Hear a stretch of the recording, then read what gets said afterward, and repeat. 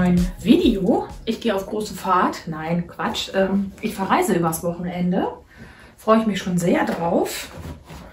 Buch muss ich unbedingt mitnehmen, falls ich nachts nicht schlafen kann. So, also Koffer packen bin ich ja mittlerweile schon gewohnt fürs Wochenende. Gar nicht mehr so schwer. So, Bahnstreik ist auch zum Glück nicht, weil ich mit der Bahn fahren muss. Ja, und dann freue ich mich. Hab hoffentlich nichts vergessen. Muss gleich noch Brötchen besorgen, weil da, wo ich gleich ankomme, frühstücken wir gleich schön zusammen.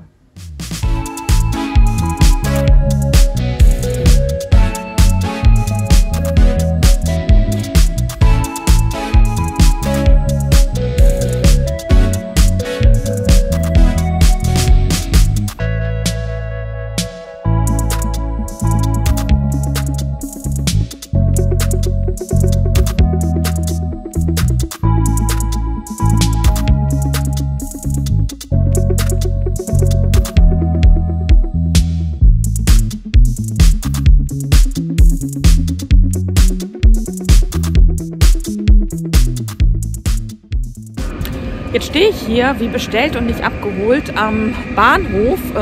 Ich bin viel zu früh dran gewesen. Also es ging alles irgendwie in Bremen ohne Probleme. Ich konnte das von der Zeit nicht einschätzen. Ich habe noch Brötchen geholt, ja, und musste mir am Bahnhof noch eine Fahrkarte holen. Ja, und das ging irgendwie alles ratzfatz. Und dann habe ich schon einen Zug eher erwischt. Heißt, ich bin jetzt eine halbe Stunde zu früh hier auf dem Bahnhof und warte, dass ich gleich mit dem Auto abgeholt werde, ganz bequem. Ist ein bisschen frisch. Ich habe dummerweise nur meine dünne Jacke mit und ja, in diese Wartebereiche wollte ich jetzt nicht gehen. Also der eine, der hier ist, der ist sehr klein und da sind Obdachlose, die wollte ich jetzt nicht unbedingt stören. Ja, die schlafen da gerade noch. Ja, nichtsdestotrotz, ich freue mich jetzt gleich auf meinen Kaffee, auf mein Frühstück. Ich habe nämlich schon tierischen Hunger und ja, ich glaube, es gibt auch gleich ein Aperol zum Frühstück.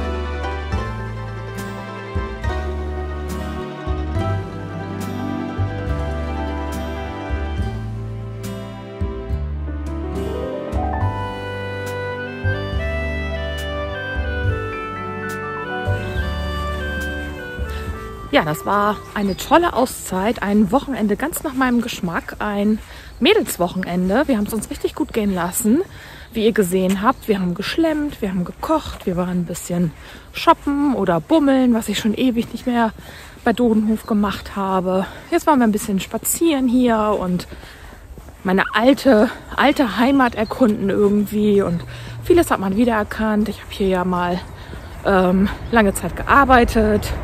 Also einfach toll. Also ein erholsames Wochenende. Schade, dass morgen schon wieder die Arbeit ruft.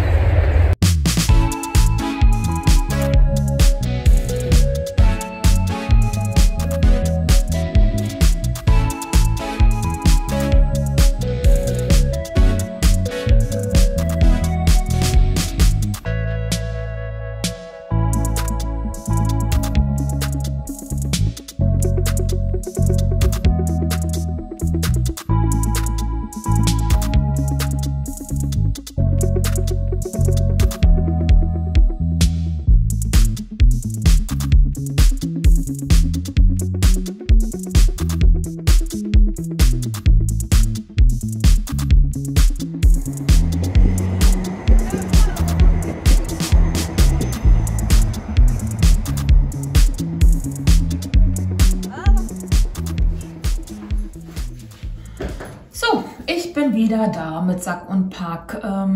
Ich bin gut zu Hause angekommen, aber nicht pünktlich. Ein Zug ist ausgefallen, den ich nehmen wollte. Der nächste hatte dann über eine halbe Stunde Verspätung und war dementsprechend, als er dann endlich eintraf am Bahnhof, überfüllt, proppenvoll. Ich habe gar keinen Sitzplatz mehr gekriegt, habe dann die ganze Zeit gestanden. Vorher bei der Warterei auf dem Bahnsteig ist man noch so ins Gespräch gekommen und durch Zufall ist die Person mit mir nach Bremen gefahren. Da hatte man im Zug irgendwie was, ja, ein bisschen Ablenkung, irgendwie, dass die Fahrt schneller vorbeigeht, weil man sich ganz nett unterhalten hat. Das Wochenende war echt klasse. Die Zeit ist nur so verflogen. Ich hätte auch noch einen Tag dranhängen können. Müsste ich morgen nicht zur Arbeit. Ja, und mein Koffer ist ein bisschen schwerer als auf der Hinfahrt, weil ich mir doch tatsächlich was gekauft habe. Das zeige ich euch noch mal ganz kurz.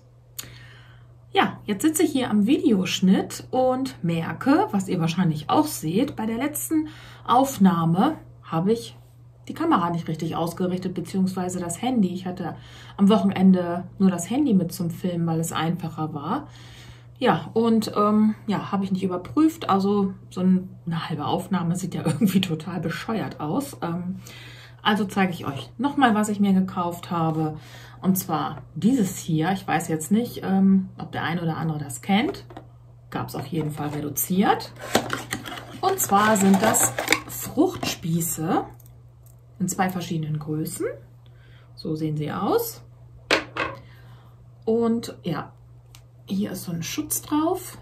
So, hier ist eine Spitze. Da kann man dann Obst irgendwie raufschieben. Weiß ich nicht, was man mag. Ob Erdbeeren, ob Zitrone, ob Limette.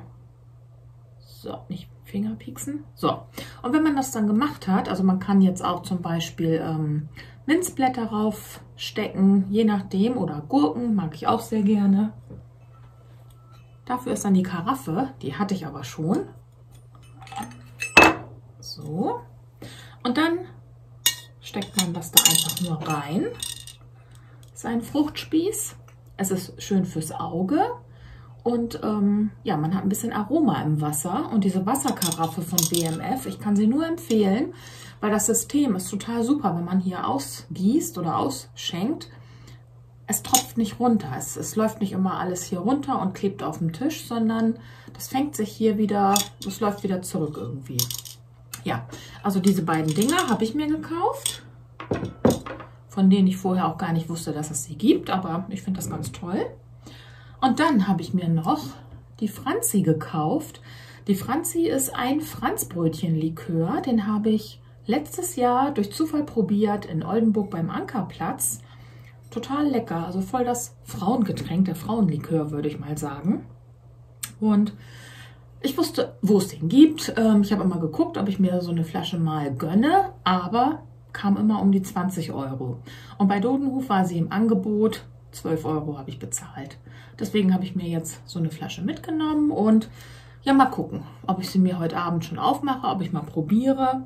Und nachdem ich ja jetzt auch in Rothenburg die leckere Eierlikör-Sahne probiert habe, die wir auf den Kuchen getan haben, habe ich noch nie gemacht, in die Schlagsahne Eierlikör, aber es hat so ein tolles Aroma gehabt. Also es war dezent, es war rauszuschmecken, es war nicht übertrieben mit Eierlikör der Geschmack, also es war echt perfekt. Und ich denke mal, das kann man mit diesem Zimtlikör auch machen für Dessert irgendwie, um das ein bisschen zu verfeinern. Ich guck mal. So, also mein Video ist fast fertig geschnitten, jetzt werde ich nicht mehr so lange sabbeln und ja, also ich freue mich, dass ihr so lange zugeschaut habt, obwohl so lange ist das Video ja gar nicht. Das vorherige war auch schon nicht so lang. Ich denke, das lässt sich zwischendurch immer leichter mal gucken. Ja, also ich würde mich freuen, wenn ihr mir vielleicht ein Abo da lasst oder einen netten Kommentar, wenn ihr beim nächsten Mal wieder reinschaut. Ja, und bis dahin sage ich, macht's gut, wir sehen uns, ciao, ciao.